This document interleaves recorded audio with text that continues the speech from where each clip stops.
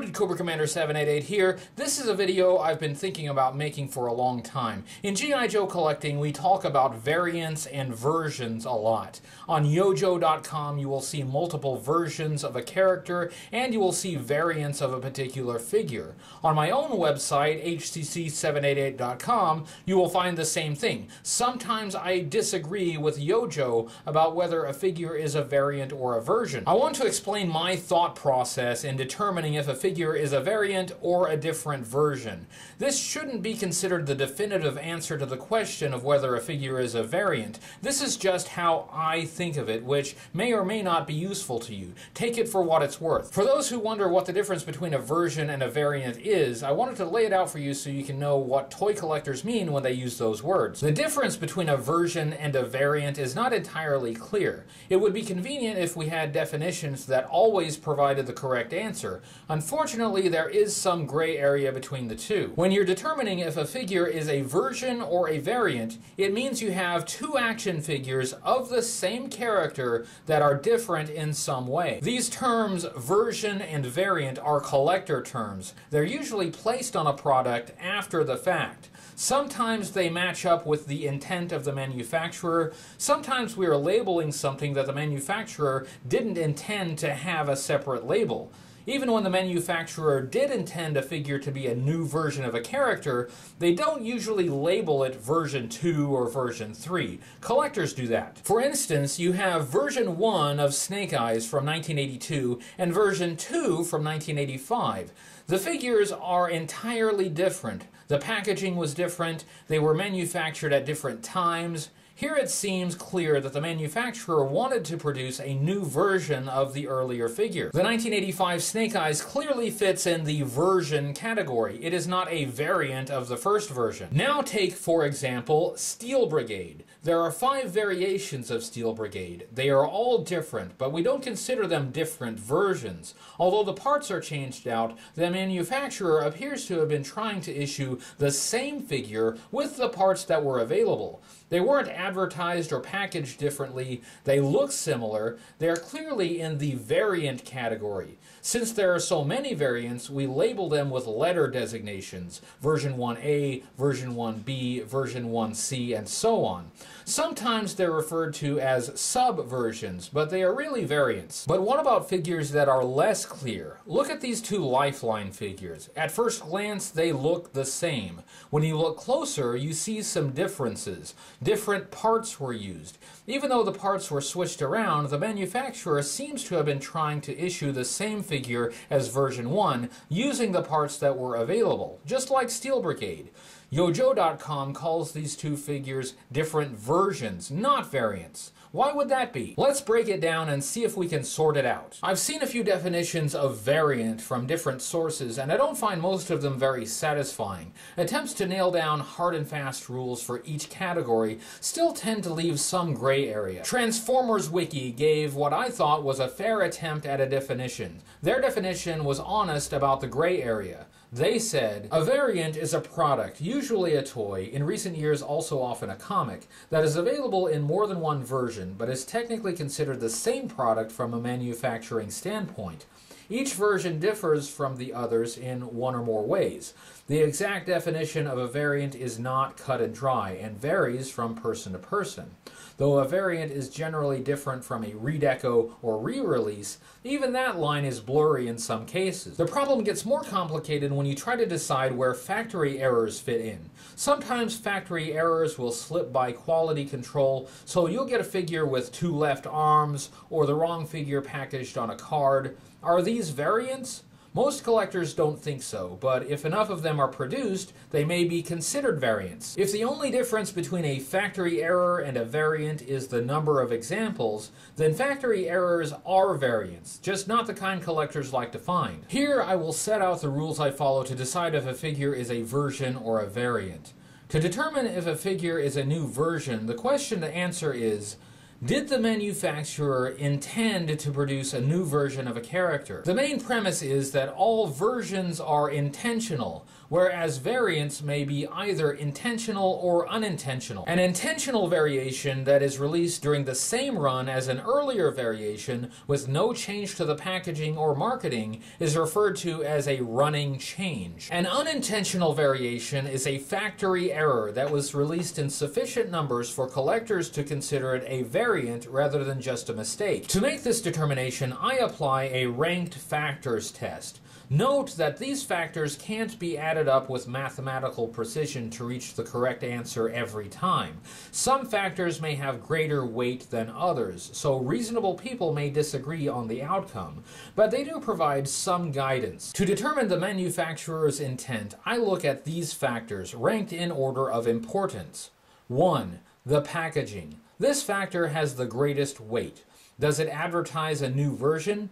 Is the packaging drastically different from the earlier release? If the packaging looks like a new version, it is. The manufacturer is declaring their intent, so there's no gray area here. Packaging may not conclude the matter, though. There is an exception for mail-away offers. Instead of the retail carded packaging, it may have come in a sealed plastic bag. If there are no other differences in the figure, it is the same version and not a variant. Two similar but different figures that were released in identical packaging are more likely to be variants than different versions. 2. How different are the figures? If the two figures in question are nearly the same, they are more likely to be variants rather than different versions. Do they share all or most of the same parts? Do they look like the same figure at first glance? Are the paint applications mostly the same? Sharing the same parts does not necessarily mean they are variants. Take, for instance, Flint and Tiger Force Flint.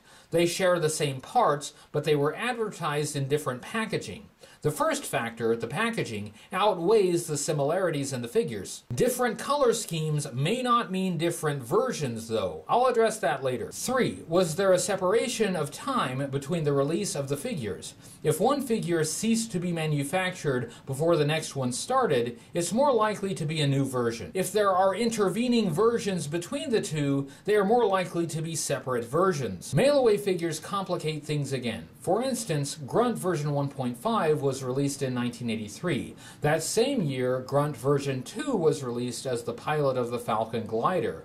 Then version 1.5 was released again as a mail-away offer in 1986 and 1987. But the mail-away Grunt is not a new version, nor is it a variant. It's the same version 1.5 because the first rule has a mail-away exception, and it's identical to the original release. The intervening version 2 figure doesn't change that. Take note of this. There is a special category for 1982 G.I. Joe figures that were re-released in 1983 with swivel arm battle grip. All of the 1982 lineup was re-released the following year with new articulation.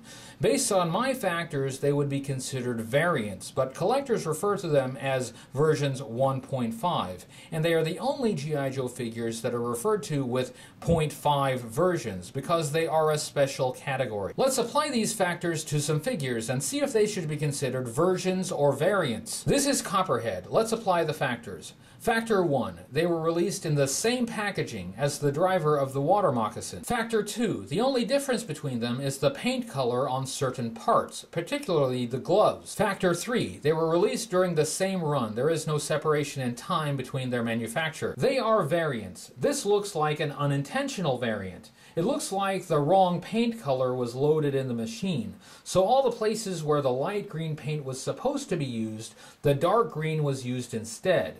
If this had only happened 1 or 2 times, it would be called a factory error. Duke and Tiger Force Duke. Factor 1. The packaging is different. Even though some of the original artwork was used, it was altered to reflect the new figure's colors. The Tiger Force branding was added. The file card now says Tiger Force First Sergeant. Factor 2. Tiger Force Duke reuses most of the parts from version 1. The colors are obviously different, but the overall look of the figure doesn't vary wildly from the original. intentional. Different parts were used probably because the original molds weren't available when this figure was manufactured. Factor 3. Duke version 1 was taken off the shelves in 1985, and Tiger Force Duke was released in 1988. There was a gap between the two, but there was no intervening version between them. They are different versions. Even before we consider the differences between the figures, the packaging made clear distinctions between these two figures. They wanted the later one to be regarded as the new Tiger Force version. Zarana. This is one of my favorite changes on an action figure. Applying the factors. Factor 1. The packaging is the same. No change was advertised. Factor 2. There is only one difference between the two, but it's a major difference. They have different heads. This would have required new sculpting and new tooling, so it was intentional. Other than that change, though, they are the same. At first glance, they appear to be the same figure. Factor 3. They were released in the same series and there was no intervening figure between them. They are variants. Since the variation was intentional and it was within the same series, it is a running change. Let's try one that's harder. Outback versions 3 and 4. Yojo.com considers them to be different versions. Let's apply the factors. Factor 1. The packaging for both versions is identical. Nothing was changed. There is nothing to tell the consumer that this is a new version. Even the numbering in the number series remains the same, number 13. Factor 2. The colors are significantly different. This could be a flag that these are different versions rather than variants. The color change also appears to be intentional. Despite this, there is no other change. The sculpt is the same, the accessories are the same. Factor 3. They were released within the same run. There is no intervening version between them. I consider them to be variants. Though they are significantly different in color, the first factor carries the most weight. It suggests an intention to release a variant rather than a new version. Since it is an intentional variant, released in the same series, it is a running change. Now let's get back to the variant I started with, Lifeline. A lot of collectors consider these to be separate versions of Lifeline, and I understand why. Yojo.com agrees with them. Applying my factors, it's still no slam dunk. Some people may still consider them to be separate versions, but I think they're variants. Factor 1. The packaging is not the same. The earlier Lifeline was released as a carded figure. The later one was released as a mail-away offer through Rice Krispies cereal. That's why it's called the Rice Krispies Lifeline. The difference in marketing could push this toward being different versions, but I make an exception to this factor for mail-away figures. As such, the difference in packaging is not conclusive, so we have to go to Factor 2. Factor 2. Different parts are used, but the color scheme is all the same. There's a difference in accessories, but only in the sense that the Rice Krispies version comes with fewer accessories. But when you look at the two figures, it looks like they were trying to make the same figure. Despite the different parts, the difference between the figures is minimal. This is kind of like Steel Brigade, where they changed the parts around from time to time, but they were trying to make the figures look as alike as possible. The differences were minimized. Factor 3. There was a gap between these two figures. The first Lifeline was released in 1986. The later one was released as a mail-away in 1991. Normally that wouldn't make much difference except for one thing. Tiger Force Lifeline was released in 1988 between these two figures, and it is clearly a new version. Despite the complications of Factor 3, Factor 2 carries the most weight, and it falls in the mail-away exception of Factor 1, so I consider it a variant. But some collectors may give greater weight to the minor differences between the two figures and decide Factor 2 comes down on the side of version rather than variant. For me, though, the similarities are more important than the differences. So, is that clear as mud? If you're a collector, how do you determine what is a version and what is a variant? Do you just follow the consensus on collector websites? There's nothing wrong with that. After all, these are collector terms, so the important thing is that we all understand each other. Thanks for indulging me in this discussion. It's something I've been thinking about for a while, and I wanted to put my ideas out there. There's plenty of room for disagreement on this. I just wanted to explain my thought process in deciding what is a variant. In some of my old videos, I got it wrong. For example, I thought the Target exclusive hit and run with parachute pack was a different version.